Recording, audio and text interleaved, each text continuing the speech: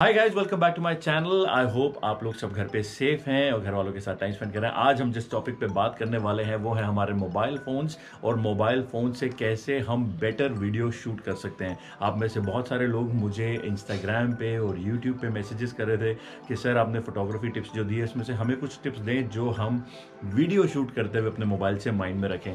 तो अगर आप ये वीडियो पहली बार देख रहे हैं guys, I am Praveen Bhatt, I am a celebrity fashion photographer and director based out of Delhi.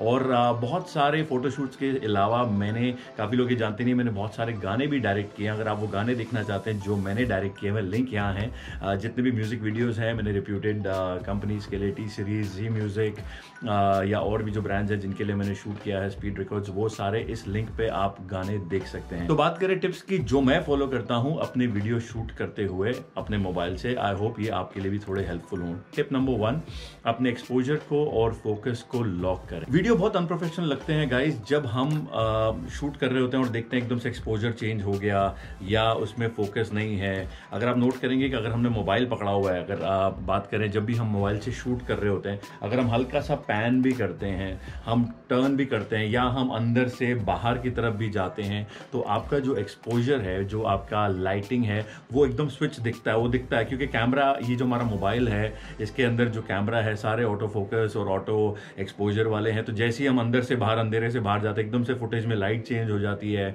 और वीडियोस वो बड़े अनप्रोफेशनल से लगते हैं। तो मेरी टिप नंबर 1 आपके लिए है कि हमेशा अपने एक्सपोजर को और फोकस को लॉक करें। कैसे कर सकते हैं? सिंपल, जो भी आपका सब्जेक्ट है आप कैमरे को पॉइंट करें, मोबाइल को पॉइंट करें और दबा के रखें अपने सब्जेक्ट पे जहां पे आप जो फोकस करना चाहते हैं। जैसे उसको दबा के रखेंगे, लोगों को पता नहीं है, तो वो अपना फोकस एंड एक्सपोजर वहां पे लॉक हो जाता है। तो इसको आप जरूर फॉलो करें। टिप नंबर 2 दोस्तों, जो मैं नॉर्मली फॉलो करता हूं, कि खड़े होके एक जगह पे खड़े होके बस पैन मत करिए शॉट्स को। हम कहीं बाहर हैं, हम अच्छी सी लोकेशन पे, बहुत सुंदर लैंडस्केप्स आपको दिख रहे हैं, लोकेशंस अच्छी दिख रही है। ये नहीं कि बस कैमरा पकड़ा इधर से उधर या इधर से उधर निकाल दिया और आपको फुटेज मिल गई।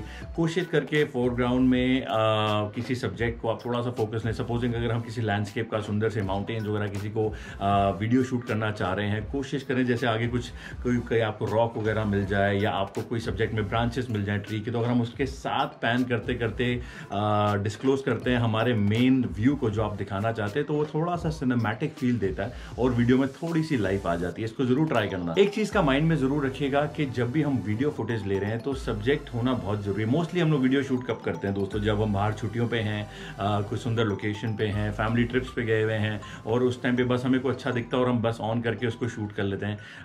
जो वीडियोस हम शूट कर रहे हैं दोस्तों, वो सब मेमोरीज के लिए हैं, आपके बाद में देखने के लिए, आपकी जो मेमोरीज हैं वो चेरिश करने के लिए हैं। तो उसके लिए जो आपके लव्ड वंस आपके साथ में हैं या कोई आपके दोस्त, भाई बहन जो भी आपके साथ में हैं, उनको सब्जेक्ट में अगर हम उनको चलते हुए उस लोकेशन की तरफ दिखाएं या अगर आपके साथ कोई नहीं भी, अगर आप खुद अकेले ही हैं कहीं पे, तो अगर आप मोबाइल को कहीं पे साइड में रख के वॉकिंग शॉट दिखा दे टूवर्ड्स द लोकेशन, और थोड़ा सा जो वीडियो में है एड ऑन हो जाती है चीजें, जो मुझे पर्सनली लगता है और मैं उसको जरूर फॉलो करता हूँ। गाइस, लास्ट पॉइंट जो है वो आता है हमारी एडिटिंग को लेके। हमारे फोन्स में कोई जो जब भी हम फुटेज देखते हैं तो कोई ऐसा वो नहीं है, सेट चीजें नहीं है कि कलर वगैरह एकदम से आप इनहांस कर सके। तो उसमें मुझे जो पर्सनली लगता है सैचुरेशन और कॉन्ट्रास्ट वगैरह बढ़ा हुआ होता है। तो मैं नॉर्मली जो अपने एडिट करता हूँ बाद में वीडियो, कोशिश करता हूँ कि उसमें सैचुरेशन थोड़ी कम कर दूँ और जो कॉन्ट्रास्ट का लेवल है उसको थोड़ा कम कर दूँ, ताकि थोड़ा सा वो रियल SLR की फुटेज टाइप के लगे, मोबाइल की फुटेज ना लगे। तो आप भी ये अपने एडिटिंग में जरूर ट्राई कर सकते हैं। नॉर्मली मैं जो कंट्रास्ट कम करता हूँ -30 से 40 के बीच में करता हूं, और सैचुरेशन की बात करें तो वो 5 to 10 के बीच में माइनस में करता हूं, जो मुझे पर्सनली पसंद। तो गाइज, आई होप आपको ये टिप्स अच्छे लगे हों। प्लीज इनको डेली जब आपको टाइम मिलेगा शूट करने का, इसको थोड़ा सा करके देखिएगा और नीचे कमेंट करके बताइएगा कि कैसे लगे आपको ये टिप्स। और किसी टॉपिक पे आप चाहते हैं मैं वीडियो बनाऊं तो जरूर मुझे मेंशन करिएगा। और मेरा इंस्टाग्राम का भी लिंक नीचे है, do follow me on Instagram. बाकी अगर आप पहली बार ये वीडियो देख रहे हैं, सब्सक्राइब करे बिना मत जाना and do hit the bell icon guys. बहुत सारे लोग हैं, बहुत सारे हमारे सब्सक्राइबर्स हैं जिन्होंने सब्सक्राइब तो किया हुआ है बट अभी भी उन्होंने बेल आइकन हिट नहीं किया। तो बेल आइकन आप हिट कर लेंगे तो आपको नोटिफिकेशंस मिलेगा हमारे अगले आने वाले वीडियो का सबसे पहले। Thank you so much, stay safe, घर पे रहना, बाय बाय।